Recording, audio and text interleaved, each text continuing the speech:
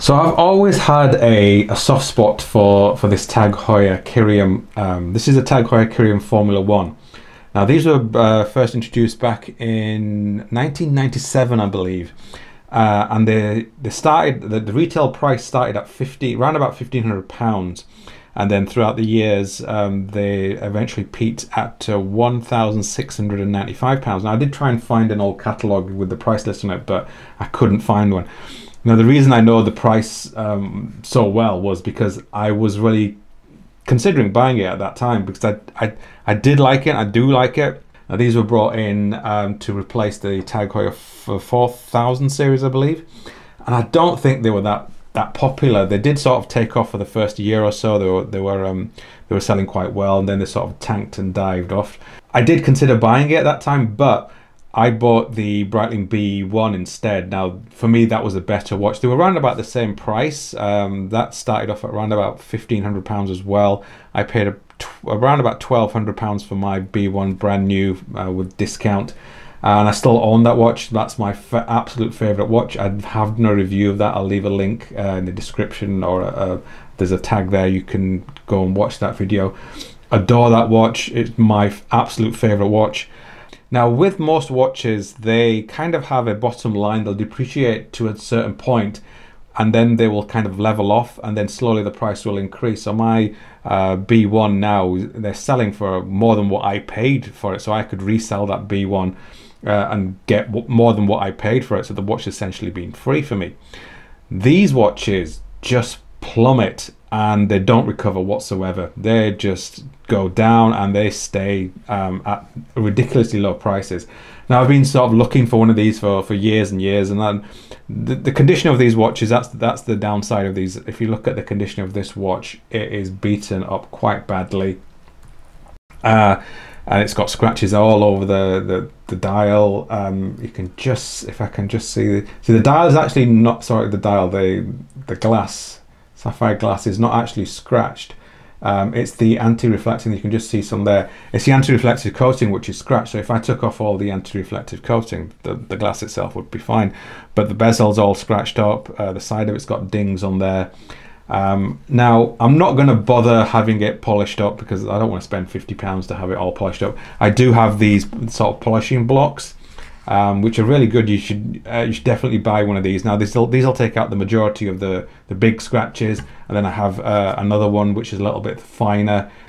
So I paid £270 for this watch. It just arrived this morning, and that's an absolute bargain. Now the guy originally wanted £695. He then dropped it down to £675, and I offered him like a stupid amount of money for it. I didn't think he would take it. I think I offered him £250 for it. I didn't expect him to take it, and then he came back with another offer, and then we eventually, so I sort of said to him, look, nah, so I'm not going to pay it. And I think he kind of knew that he was asking too much for it. These watches are kind of hovering around about the £350, £400 mark. So I was being a bit cheeky at the £250 mark, but I didn't expect him to accept £270, to be honest. And I said to him, look, it's all beaten up, it's all very damaged. Now, in the photos, it actually looks a lot worse than what it was. I was expecting the watch to be quite bad. Again, the camera is picking up a lot of the scratches more than what it is. But the watch, in fact, works absolutely fine. There's no problems with it. And it did come with absolutely everything. So it came with the original TAG Heuer box. It's got the manual. I got the warranty card and everything. The watch has actually it was sold in Basel, and it comes with the original TAG Heuer, and it's got a little tag there.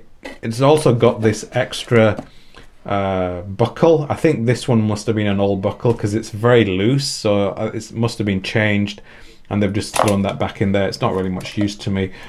So the box itself is, I was so shocked when I saw the box. It's very, very good condition. Now these tend to just sort of deteriorate. There are some scratches and marks here and there, but I've seen them all peel off.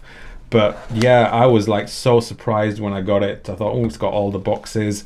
paperwork and everything. I mean, these I could probably just sell the box alone for around about 25-50 pounds, I think. Stick it on eBay, and that's a lot of the money back.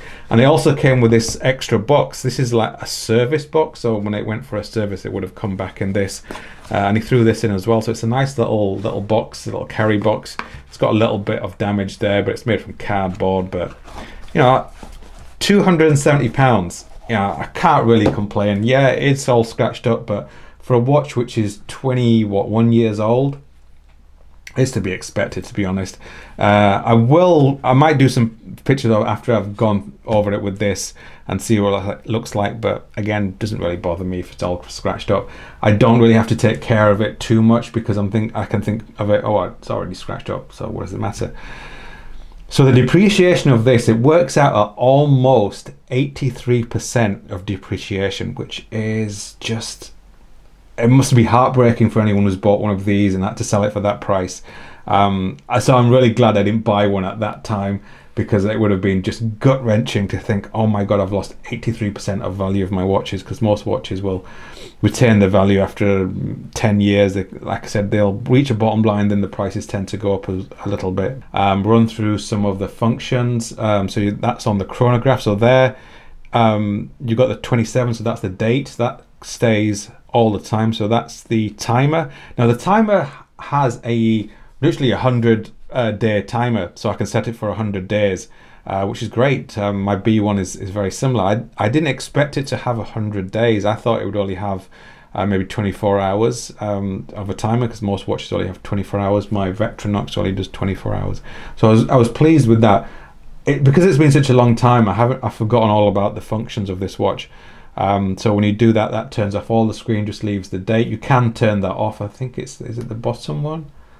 No, I think it's the top one. Yeah, so that can turn it off completely, or you can leave it on and then turn it again. So that's the second time zone, and then it's top one. No, is it top one? So that's the first time zone. So that syncs with the analog hands, or you can use this. So you've got to press and hold. That's changed to the second time zone. And then that's your date. Now I believe that must be 21, so that must be 21 weeks, I believe, throughout the year. So you got the date, the 27th of you can't see it there, but it's May 2023 and Saturday. And then that's the alarm, and then the chronograph. There is a way of turning the bleeps on and off, but I actually haven't bothered looking at that because I don't really care about the bleeps. I don't know if this is a 24-hour chronograph. I haven't run it to the end, and I haven't had a look through the manual, because the watch was already all preset. The guy who I bought it off was from England, so I didn't really need to change anything. I will probably just leave it on the date function here most of the time, or I could just turn it off. One of the other watches that I was looking at way back when these were out was the Omega X33, I believe it was. I didn't like that at all. It had too many buttons. It had 4 buttons. It had a crown, so it's literally like 5. It was just too messy for me. Although the new X, I think it's the X33 as well, and they've called it something else. I actually do like that one a lot, but it's very expensive, I think, for what it is, because my B1 is just as good. But now I've got this, I don't really expect to be buying another multifunction watch. Now, my other multifunction watches are my Sun 2, so this one I was using for travel. Also this one, great travel watches, very cheap, take them just about anywhere. If you look at the condition of the watches, again, very good condition, considering I've had these for almost 5 years. But great little watches to travel with. Shocked and very pleased with the price and for the watch that I got. Didn't expect it to be this good, although like I said, very badly scratched, but not an issue for me. I can easily take them out. But in terms of, I was thinking, what's wrong with it? When I opened it up, I thought, okay, let me have a look at it. What's wrong? Is the crown wobbly? Is it not turning the chronograph, or something is not going to be working properly? It's not synced up, but works absolutely fine. The strap is fine. You know, it doesn't have any loose bits to it. The buckle also, and it's not loose, probably because it's been changed. Really happy with this watch, and for £270, I think that's basically it's going to be its bottom line now. Even if I was to scrap this watch, because I've seen these watches on eBay as spares and repairs go for $250.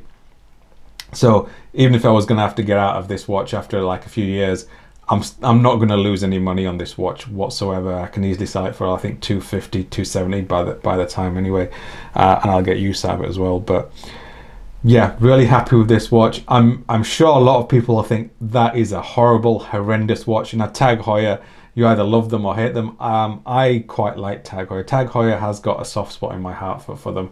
So with less than 10 minutes worth of scrubbing it with the thicker block, this is the result. And as you can see, I would say about 90% of the scratches have gone. You can still see quite a few. There's this deep one just there, a few there, but considering it was like this one, so I haven't done that side yet, so that's what it used to look like, and with less than 10 minutes worth of work, that's what it looks like now. So if I go over it with the thinner one, the fine one, especially the bezel, there's quite a few scratches on the bezel. So if I go over that with the fine, what I'll do is I'll just take a chunk, a little piece, cut a piece out, then I can get into it a lot easier. But yeah, I'm happy with that. For less than 10 minutes, if I actually took some time to do a better job, which I probably will do over the next few days. So from this to this in less than 10 minutes, I would say about 6 minutes worth. All right, so that's about all I'm going to do today. That's the best I'm going to do today. I don't think I'll bother doing any more, but yeah, really pleased with that. Less than an hour's worth of work. There's some deep scratches there, you can just see, and there. I'd have to really scrub harder or use a Dremel or something to get them out and then go over it with the block. But with less than an hour's worth of polishing, it's just under 30. There's a next to the 30, there's a deep kind of scratch there on the bezel. But yeah, the bezel on just there around about 12. There's some deep scratches there as well. But overall, I'm really happy with this watch for £270 and about an hour's worth of scrubbing to take out, definitely I would say 90% of the scratches I've taken out. And if you saw what it looked like at the beginning when I started the video, compare that to what it looks like now.